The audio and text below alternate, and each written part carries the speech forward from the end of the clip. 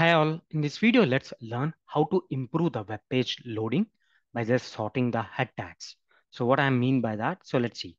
So in any application, what we do, if we have a head tag and we'll keep on adding the elements to the head tag, we'll not bother about the in which order we are adding. Whatever we feel like whatever comes into the picture, we'll be adding that to the head tag. But we need to understand this order of the elements in the head tag will really impact the performance of the web application. So then what we can do. So let me show you an Chrome extension. So go to the Chrome Web Store. I'm clicking here, Chrome Web Store, and search for the capo. Okay, this is the first one. So capo. So add this extension. I've already added this extension to the Chrome. If not, like you can add it. And what does this capo extension do? So I'm coming back to the application. So we have a number of tags in a head tag. Okay, those are not ordered in the right way. So let's see. Here the extension was added. So I'm clicking this extension.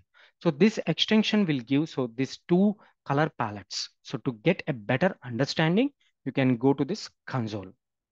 So in the console, you can see two things are there. Two, one is like actual head order. So this is what we have now in our application.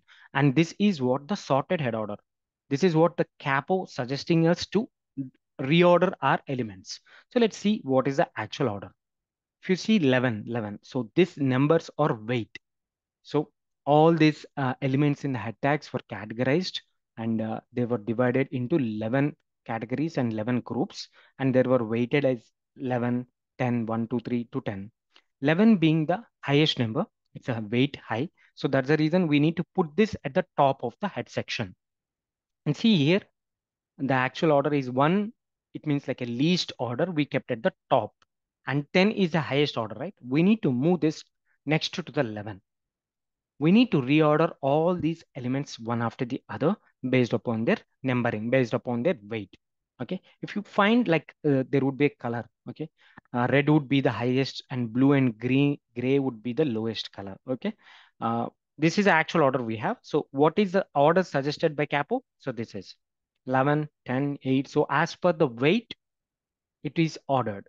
Okay, weight of the element is 11, 10, 6, 8. Okay, if you don't know like what exactly the element is, what that functionality of that element which we are putting in the head tag, you have no idea about that, just see this and you can reorder your head section with this numbering.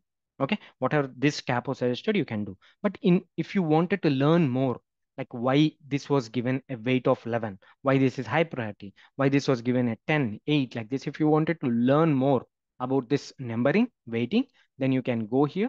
So I will put this rules, capo rules, in the description of the video. There you can check. See here, you have 11 categories. It was categorized in 11. This is like a directive, it's like meta HTTP equivalent directive. This helps us to how to parse and how to handle the document. So this is given high weight. So that's the reason it should be at the top.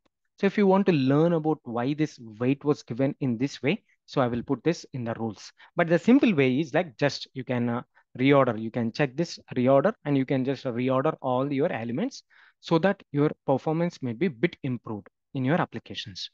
This is all about the capo. So hope you understand. Thanks. Thanks for watching. Please subscribe for more videos. Thank you.